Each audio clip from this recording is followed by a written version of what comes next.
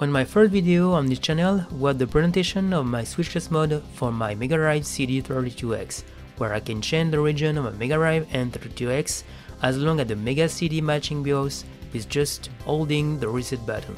It was based on Monkey work with a PIX16F630, an LS00, a multi-BIOS, some crude wires and way too much hot glue.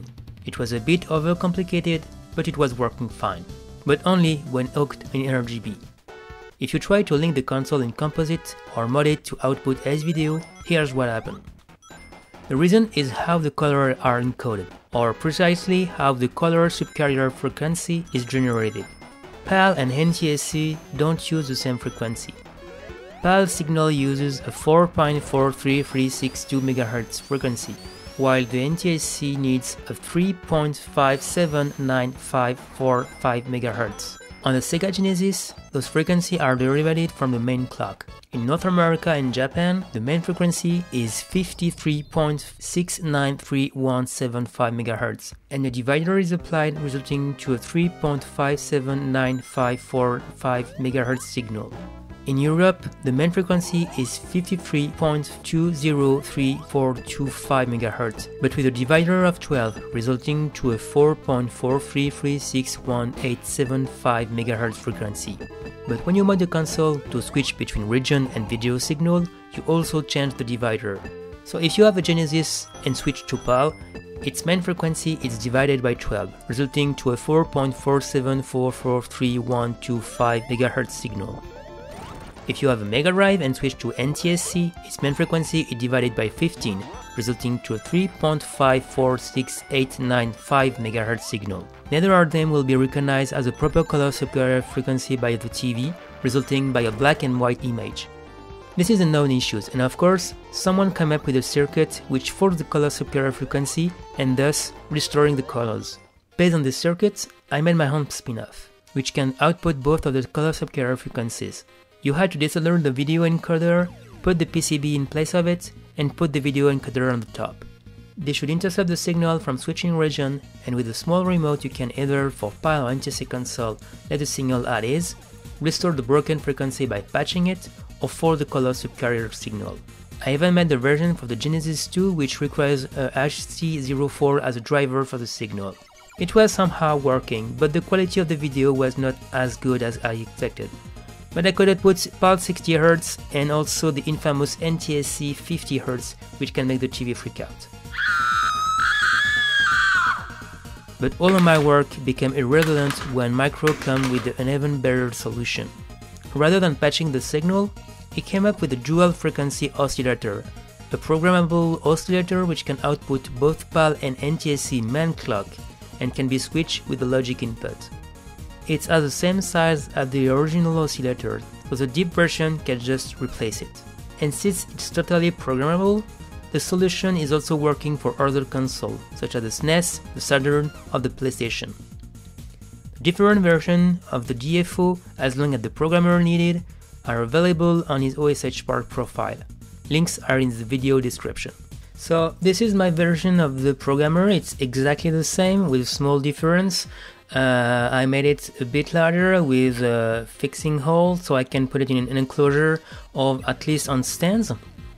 And this is the DFO in the deep version, and as you can see, mine is slightly bigger than the original main oscillator, but that's not the only difference in my version. Let's take a closer look. So this is the main programmable oscillator CDCE913 from Texas Instruments, paired with its 27 MHz crystal. But as you can see, there's some outputs for LED for each region, outputs for video and language, as long as the reset input. If you remember the original switchless mode, this is very familiar, and if you check on the back of the DFO, I put the PIX16F630 with the D4S code as long as the LS00 for handling the RGB LED.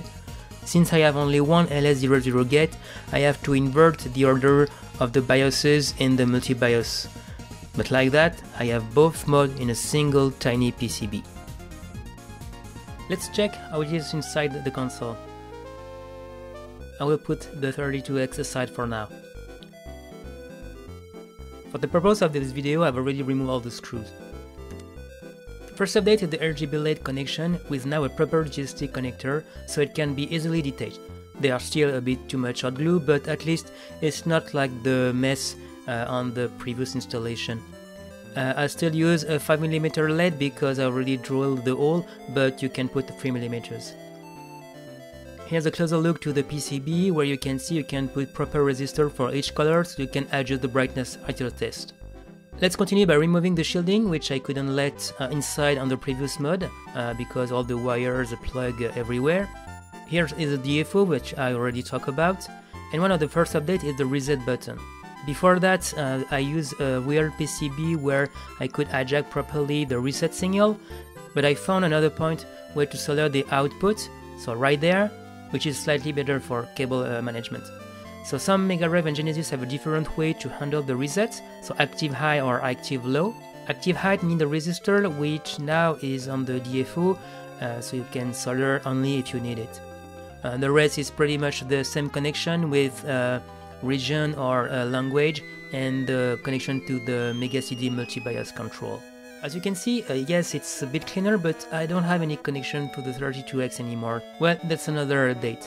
There's an old switchless mod for the 32x which need a PIC12F629 and the code from Ikari01.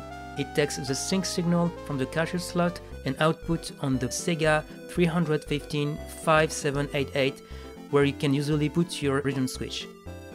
With this mod I could remove the connector from the cache slot, and hopefully it was just hot glued, okay, it was easy to remove. For the 32x card it was a bit more complicated. I melt some ABS on the previous hole, then sand it with steel wool 000 to make it invisible. There's still some gap, but I think it's acceptable for a restoration. So the 32x is not getting its color subcarrier frequency from the main clock of the console, but have a proper oscillation circuit. So I've tried again to make a dual oscillator circuit. Here you get the PIC12F629 with the switchless code, and based on my previous work, you get both PAL and NTSC subcarrier circuits. The MAX 4948 is handling both of the circuits with proper luma and proper chroma for both PAL and NTSC.